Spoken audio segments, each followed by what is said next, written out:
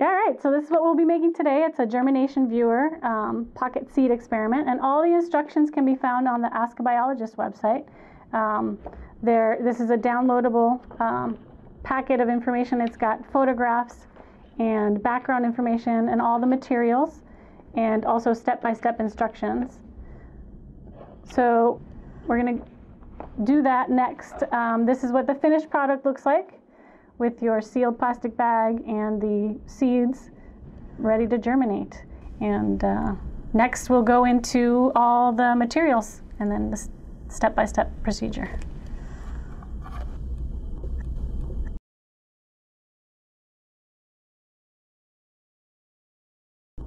So for the seed packets that we're going to make today, we need some seeds. And we're going to do it with peas, but you could do it with other different kinds, and sometimes making comparisons is interesting to do as well. You will need some napkins or paper towels. If they have a color to them other than white, the roots and shoots will show off better, so that might be something to look into. You will need resealable plastic bags. Quart size or sandwich size work. You will need some water in a container. And optionally, you may need some cardboard, some scissors, some tape to do a mounting that I'm going to show you as well. So you can mount them and then hang them up.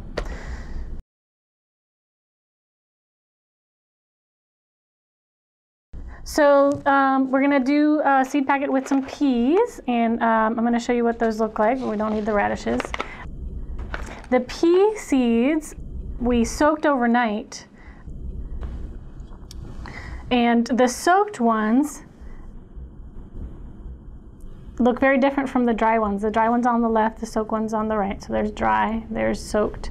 And it gives them a little bit of a head start, and they don't take as long. But it's an interesting experiment to make seed packets with one seed packet with dry seeds, one seed packet with soaked seeds, to see how much longer it takes, for example. But since I've got this one in my hand, I'm going to open it up and show you some of the parts of the seed, some of the seed anatomy.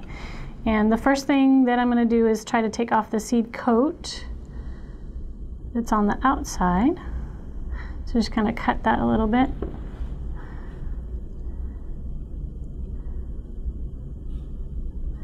Yeah, so it already split.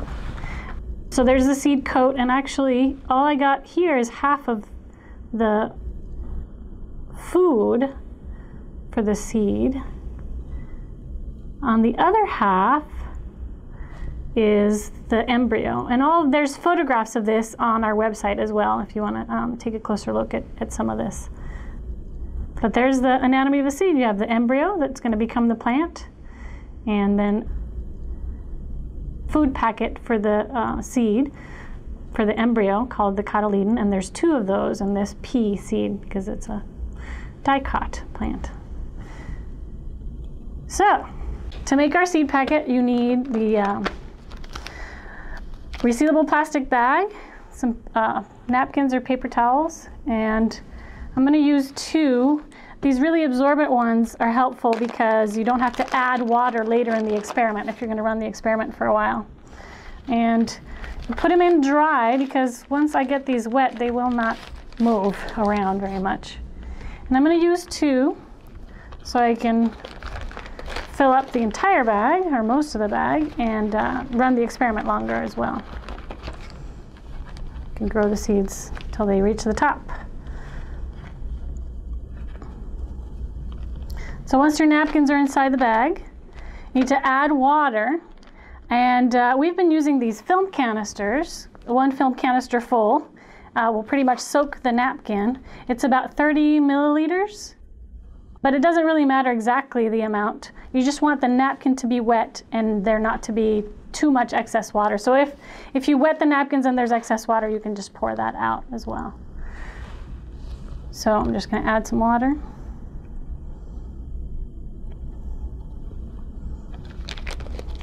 Into the packet.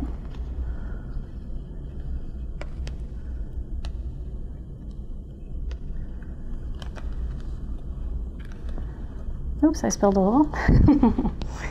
And then we're going to add some seeds. You want to add more than one seed. So inside each seed packet we put at least 3 seeds. It's useful because you may not get germination from all of them. So if you only put one seed inside, it may not germinate, it may not grow. And also you can do things like averages and such once you measure what your seeds are doing. And you want to give them some room, so each seed has its own space.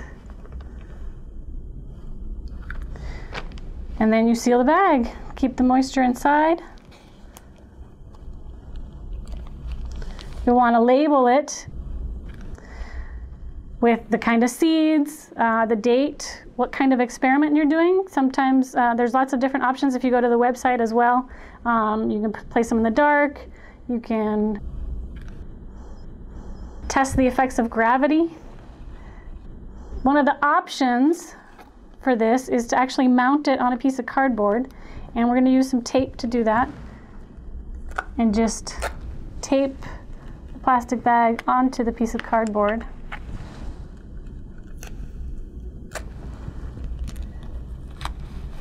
And once you've done that, you can just lean these inside a cabinet if you want to test the effects of dark, or by a window if you want to look at how they germinate in the light, or in different places.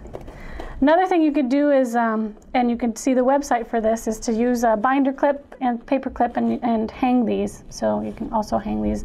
The other thing you can do is label them on the cardboard rather than on the plastic bag. But there you go, that's the seed packet germination viewer.